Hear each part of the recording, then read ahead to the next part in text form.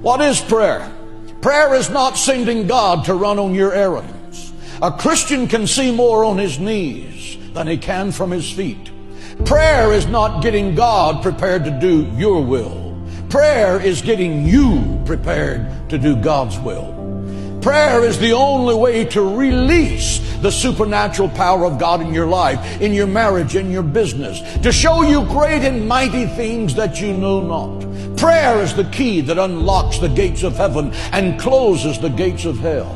Prayer has the power to cure sickness and disease. Prayer can shatter the shackles of misery and habit that are tormenting your life, or the life of your son or daughter, or the life of your husband or wife. Prayer does not need proof. Prayer needs practice.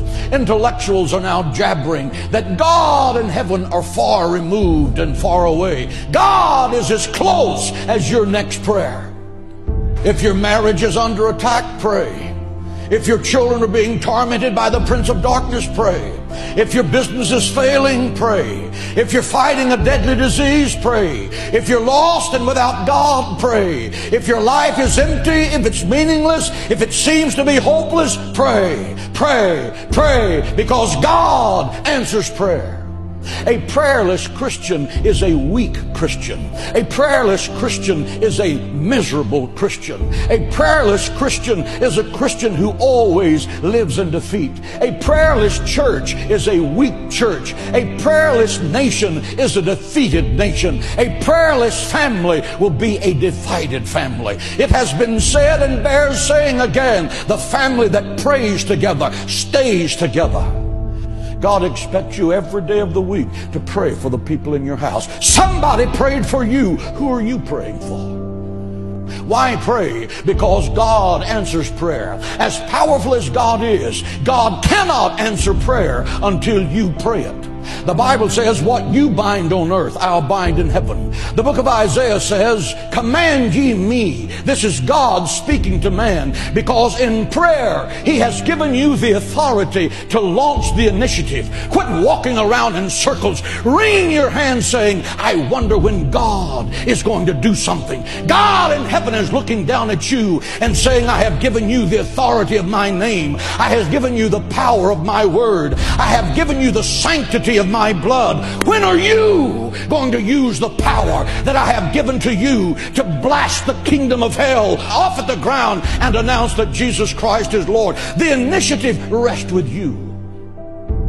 Ask Him for things that are impossible, because with God nothing is impossible. Ask Him to defeat the giants in your life, because our God is a giant killer. Ask Him to divide the sea before you and to bury Pharaoh and watch Him turn your enemies into fish food. Ask Him to send fire from heaven as He did for Elijah, and He will. Ask Him to walk with you in the fire of the fiery furnace and be the fourth man in the fire, and He will. He said you will walk through the fire and the fire will not burn you. You will walk through the water and the water will not drown you. Ask Him. He's the God who cannot fail. He's waiting to show you great and mighty things. Pray, pray, pray. God in heaven wants you to have that power. Ask according to my infinite power. And God is saying, I want you to ask big. I want you to, God said, I want you to make me to slide to the edge of my seat and say, wow.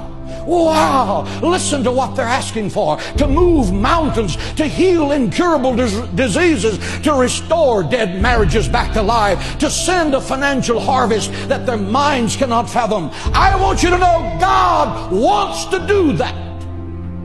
God is in heaven saying, what do you need? Do you need healing? Ask in faith, believing, and I will give it. Do you need supernatural wisdom to make a tough decision? Ask of me, and I will lead you in paths of righteousness for your name's sake. Do you need peace that surpasses understanding? Ask, ask, ask, for nothing is impossible to those that believe. No good thing will He withhold from those that diligently seek Him. Do you need the impossible? Then open your mouth. Open your mouth in faith, believing. You're not talking to the President of the United States. You're not talking to Bill Gates. Both of them together can't control their next breath. You're talking to the Creator of heaven and earth. He owns the cattle on 1,000 hills. He uses gold for asphalt on the streets of heaven. He moves mountains. He He divides seas. He'll give you wells you didn't dig, vineyards you didn't plant, houses you didn't build. He will make you the head and not the tail, because nothing is impossible to you.